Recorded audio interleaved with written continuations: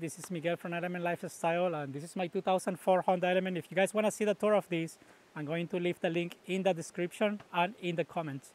So this video is about those very long cross-country trips that I usually take with my Element. I've done a few of these, and I want to show you what safety gear I bring when I'm doing a cross-country trip, especially right now that on Maine is coming soon, the Elements on the Dragon. I'm going to be on the road for around 30-35 days. So I'll show you what I got. So usually this is where I storage my emergency stuff.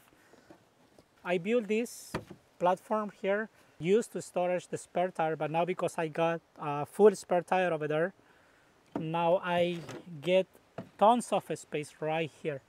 So I just remove this out of the way. And then I think I'm gonna see this here so I can maybe align everything here so you guys can see what I have. I got 2 foldable chairs when I'm camping.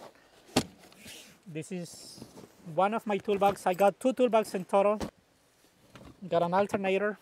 I know it's heavy, it's bulky, but I have it there for safety. Mine is never been changed. So I got this propane hose for my propane heater.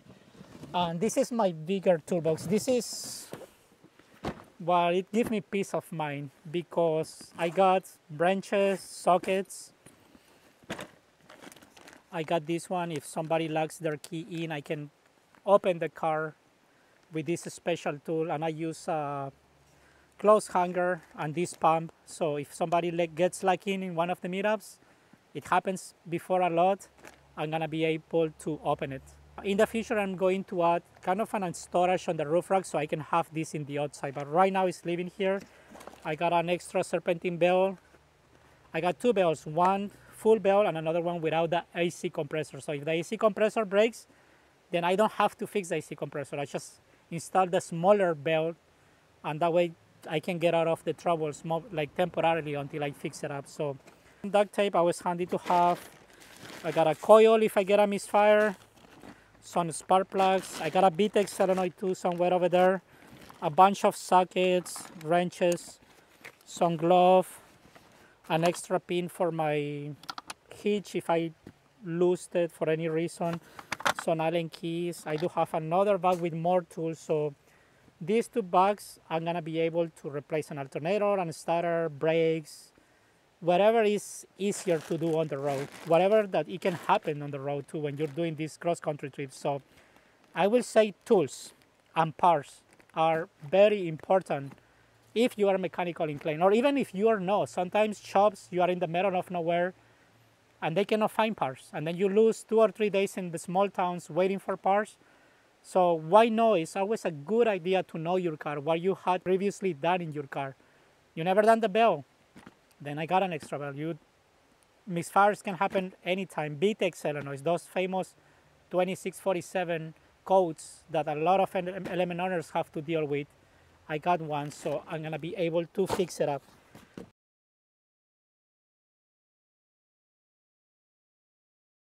This thing is amazing. I can storage tons of stuff. I got this set of branches. I don't have it all complete. I just have the ones that I know that I'm going to use in my Element. I know my car really well, so I try to minimize like weight and tools if I don't have to. This is something that I just added in my safety gear. I have a video about this and I'm really loving it. It's from Zero, and this one is a portable charger, and also is a tire inflator, and it has flashing lights if I'm stuck on the road.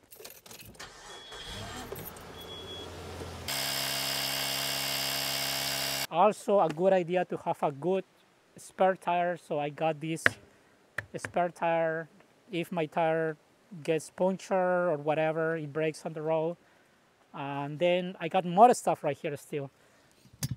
Because my car is lifted, I need like a bigger floor jog. This is the OEM one, but I do like to still bring it because I can add 2 floor jacks just for safety reasons. So I'm bringing the OEM one, but also I got this one right here that luckily I just have to use it once and it's never been used in my element. It's been to save other people's rig. Like last time we were camping in Joshua Tree, one of the element guys broke an axle, and this one helped it. He had a 3-inch lift kit, and this one was enough with a piece of wood to lift it up. And you guys can see a little bit of dust from Joshua Tree, and this one works fine for my element, which is lifted too. So I got that one over here, and I got more stuff here. This is like a magician hat. I just keep removing more stuff. This is a Vtec Solenoid, brand new in the box, with a pair of connectors, because a lot of people have the problem with the connectors. So I have bought just in case. I already used 2 of these.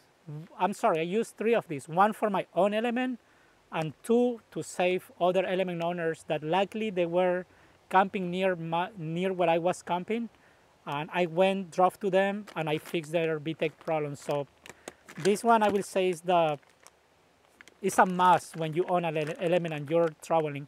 Vtec Solenoid.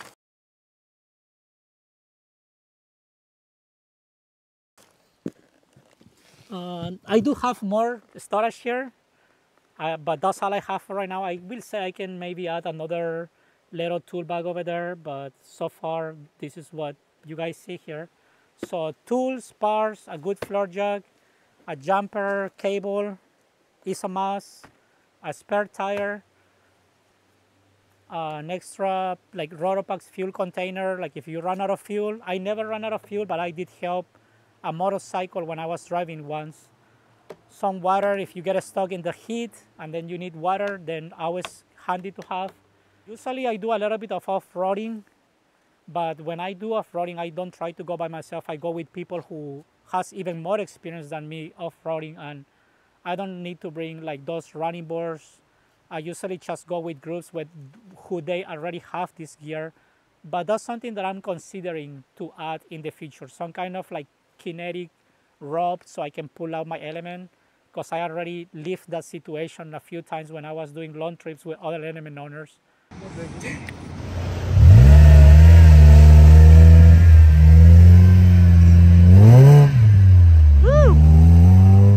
But like I say, I don't have it, but I am planning to carry some kinetic rope and maybe one of those running boards so I can get out of those situations.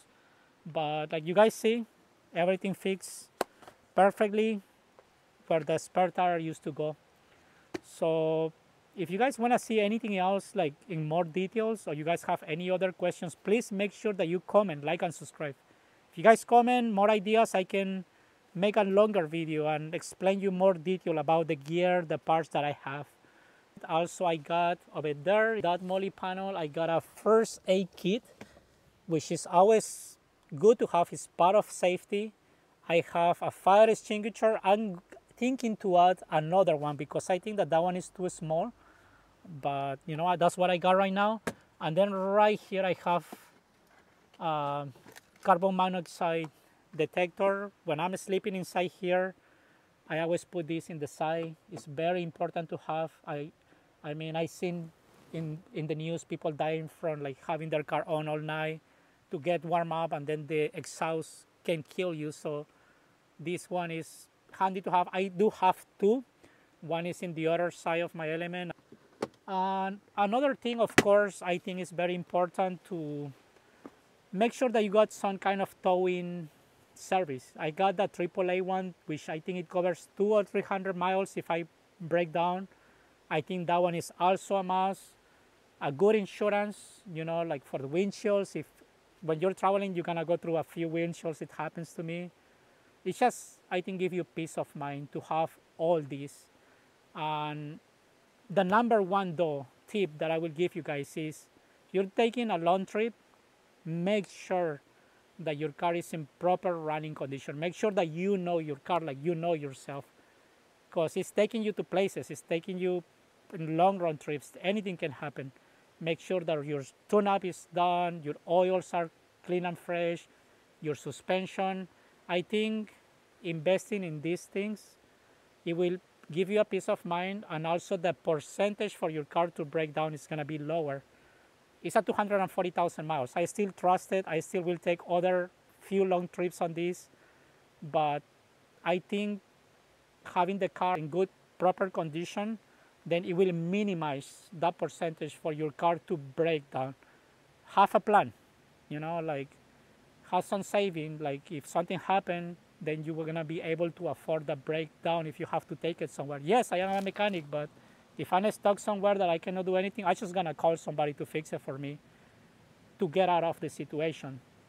And I have to be ready for it. I have to have a plan.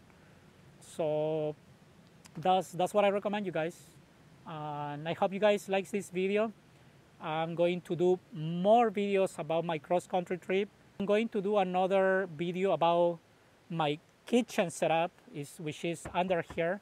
I'm gonna go through all my kitchen stuff before my cross-country trip to North Carolina for Elements on the Dragon. I'm gonna be 30 to 35 days on the road, so I'm pretty excited for it. If you guys go in there, please make sure to look for me, to say hi. I will be happy to say hi to you guys and talk about Elements, because I love Elements. I love traveling, and I love like hanging out with people, talking about different like experiences, like camping stories. So yeah, and guys, thank you for watching, and see you next on the Element video.